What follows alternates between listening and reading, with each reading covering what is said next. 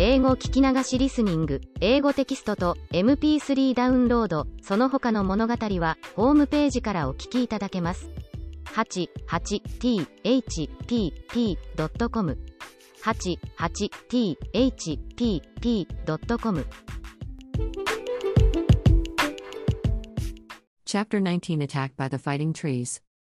The next morning Dorothy kissed the pretty green girl goodbye, and they all shook hands with the soldier with the green whiskers, who had walked with them as far as the gate. When the guardian of the gate saw them again, he wondered greatly that they could leave the beautiful city to get into new trouble. But he at once unlocked their spectacles, which he put back into the green box, and gave them many good wishes to carry with them. "You are now our ruler," he said to the Scarecrow, "so you must come back to us as soon as possible." "I certainly shall if I am able," the Scarecrow replied, "but I must help Dorothy to get home, first." As Dorothy bade the good-natured guardian a last farewell, she said, "I have been very kindly treated in your lovely city, and everyone has been good to me. I cannot tell you how grateful I am." "Don't try, my dear," he answered. "We should like to keep you with us, but if it is your wish to return to Kansas, I hope you will find a way." He then opened the gate of the outer wall, and they walked forth and started upon their journey. The sun shone brightly as our friends turned their faces toward the land of the south. They were all in the best of spirits, and laughed and chatted together. Dorothy was once more filled with the hope of getting home, and the Scarecrow and the Tin Woodman were glad to be of use to her.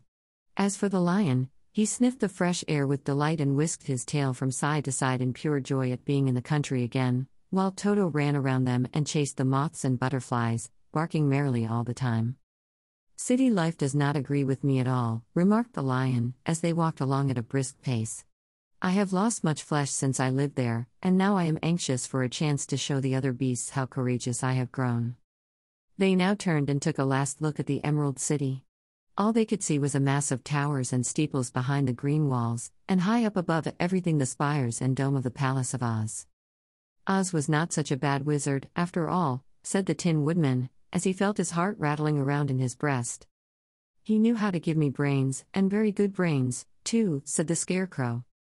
"If Oz had taken a dose of the same courage he gave me," added the lion, "he would have been a brave man." Dorothy said nothing. Oz had not kept the promise he made her, but he had done his best, so she forgave him. As he said, he was a good man, even if he was a bad wizard. The first day's journey was through the green fields and bright flowers that stretched about the Emerald City on every side. They slept that night on the grass, with nothing but the stars over them, and they rested very well indeed. In the morning they traveled on until they came to a thick wood. There was no way of going around it, for it seemed to extend to the right and left as far as they could see, and, besides, they did not dare change the direction of their journey for fear of getting lost.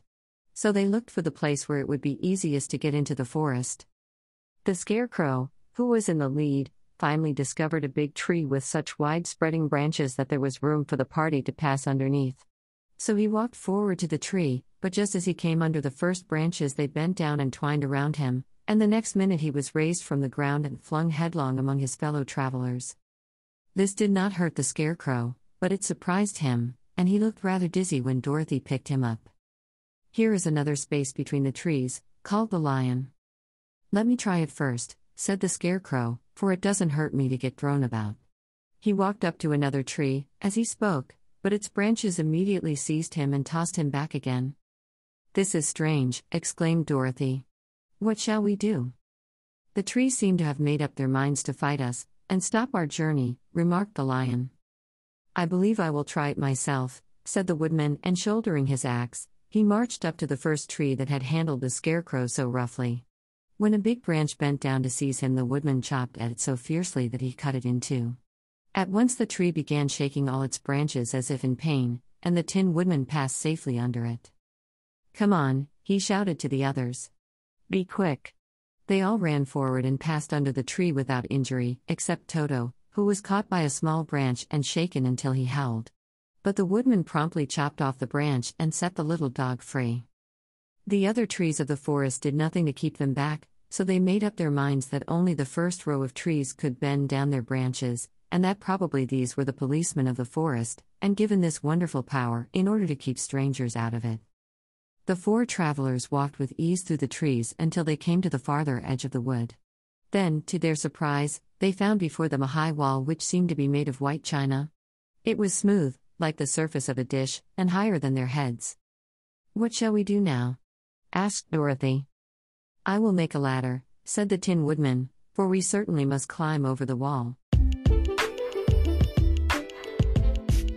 英語聞き流しリスニング、英語テキストと MP3 ダウンロード、その他の物語はホームページからお聞きいただけます。88thpp.com 88thpp.com